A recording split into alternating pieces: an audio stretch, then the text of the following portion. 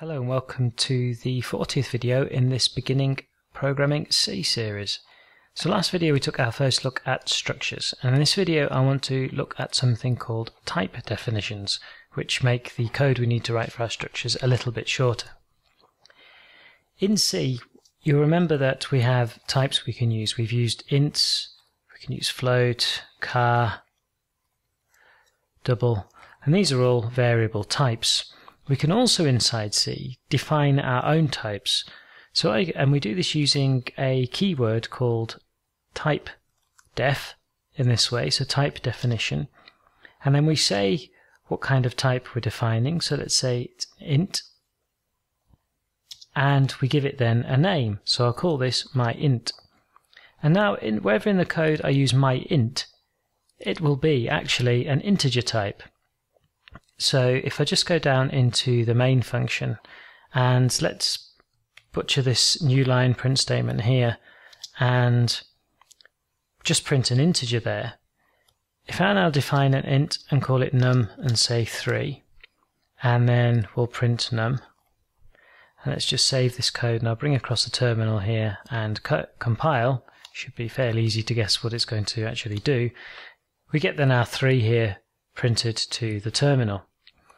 And I can also, exactly in this same way, use my int in this way.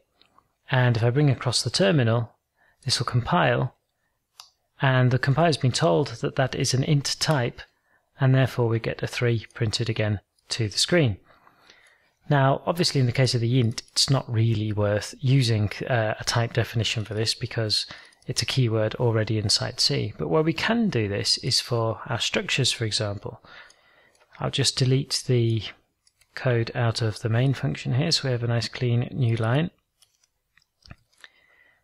And what we can do is we can take this type def, and I can actually put this in front of our structure here. So I'm saying that our structure, of name of which is scar, and these 4 part or variables inside the structure here, is going to be a type, and I'll call that car type in this way. And now, exactly as when I used my int, I can use car type anywhere that I want to use this structure, and it'll be treated as a type. So in the place of struct scar in these 3 places in the code, I can now use car type instead, which shortens the structure greatly. The code greatly. And even better is I don't even need then to name the structure anymore. Compiler doesn't require it. It's being told here that we're defining a structure with these things in it as a type, which means we'll be using this, and any time we do, this is what will be used in its place, which is this structure. So we don't need to name the structure anymore either. So there's quite a bit of code saving there.